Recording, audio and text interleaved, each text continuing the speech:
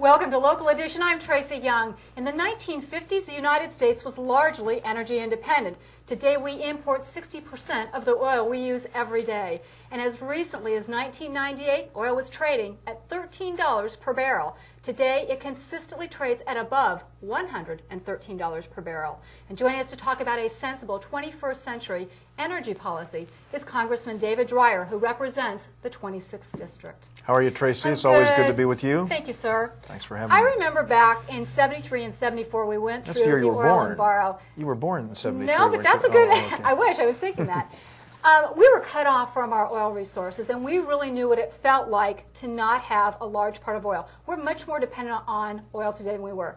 France got the clue. They now have about 80% of their energy is from nuclear. If France gets an A, what grade do you give the United States and why? Well, Tracy, we'd have to get an F when it comes to pursuing energy security for ourselves. You know, when you say the word nuclear, people think of 3 Mile Island. Sure. They think about all of these horrible, horrible disasters that we've had in the past. But, you know, I've been to the gas station today, and I will tell you that just to see the price of gasoline is horrendous. And the people of Southern California suffer more than most people across the country. And we have some of the highest gas prices trade. except for Hawaii in the nation. That's exactly right.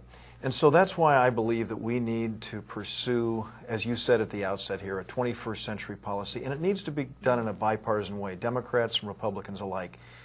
Nuclear power is not a left-right, Democrat-Republican issue. As you said, France has traditionally had a leftist government up until the election of President Sarkozy, and yet 80% of their energy is provided by nuclear. Nuclear is the cleanest, safest, most cost-effective energy source. And in this 21st century, there are steps that can enhance the safety and the security of it, but it's been 30 years. 30 years since we built a nuclear power plant, and 30 years, Tracy, since we built a new oil refinery in this country. You're leading me to something, is that there are two big oil sources in the United States. One is, I always have to look at the Green River Formation, Right. which is Colorado, Utah, Wyoming, and the Bacon. We think the Green River might have as much as 2 trillion barrels of oil in it. This Maybe is we this can North get to 1 Dakota trillion. find that people have been And talking then the about North lately. Dakota one is the Bacon one. Hold on a second. But Saudi Arabia is supposed to have 264 million, not billion, but million. So we have substantially more oil. Should we be angry at countries that are willing to tap their resource and sell it to us, and we're mad at the price they're charging us?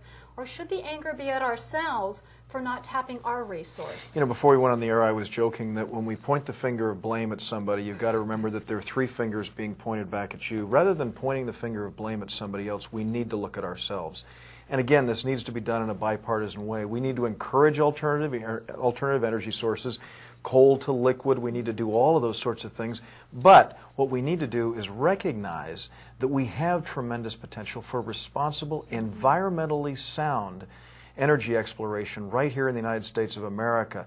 And I think that we need to pursue that as vigorously as we can. And if we could come together, I mean, the sad thing is, you know, the Speaker of the House, Nancy Pelosi, said 2 years ago when she was running to become Speaker that she had a common sense plan that would reduce skyrocketing gasoline Has that prices. been produced?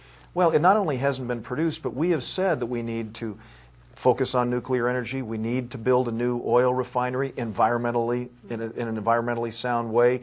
We need to pursue these alternative sources. We need to responsibly explore here within the United States. Who's going to step up and do what you're saying? Well, you know, I just in late April, I have called on the Speaker to say that what we need to do, and I offered with my colleagues an amendment on the House floor to one of the several rules that would say that we should have an open debate on this issue, and we should allow So you can look at all the sources? any proposal that would reduce gasoline prices needs to come to the floor of the House, and it needs to be done immediately. I recently saw the Trucker Association testify before Congress saying it costs them $1,200 now to fill up their trucks. It's outrageous. It's affecting everyone. And we're all paying the price, whether it's through groceries, I mean, this slowed economy that we're facing is in large part due to increased gasoline and other energy prices. We need to turn the corner on it, and we need to work together to do it, and I'm determined to do that. Thank you, sir. Appreciate your time. Thanks, Tracy.